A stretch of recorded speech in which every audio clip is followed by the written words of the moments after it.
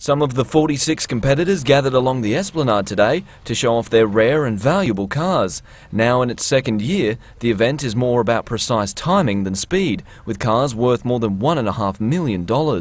There's more marshals, there's more locations, there's more challenges, there's more prizes. Everything is a tiny bit better than last year, and I think last year was good enough already.